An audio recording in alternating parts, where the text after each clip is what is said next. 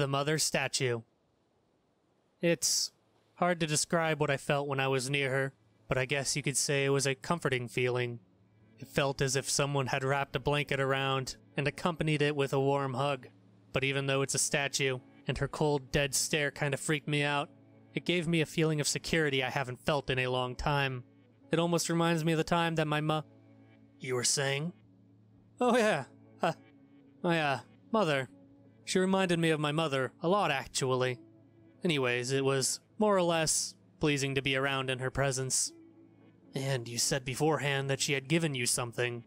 Well, it's more like it was just in her hand, but I felt like it belonged to me. The flower was specifically for me, and only me. Even from the moment I grabbed that flower, the strong feeling of, well, nostalgia washed over me. What was so nostalgic about the flower?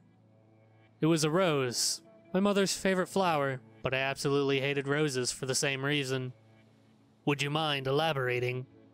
Of course. Back when I was living with my mother and I was just a young lad, my mother had this weird obsession with flowers for some reason.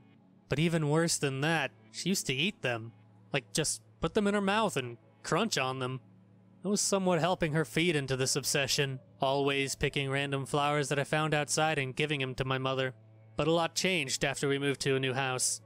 The reason for that is because over in the new house, there was this giant thorn rose bush that stretched on for a couple yards in the back of the house.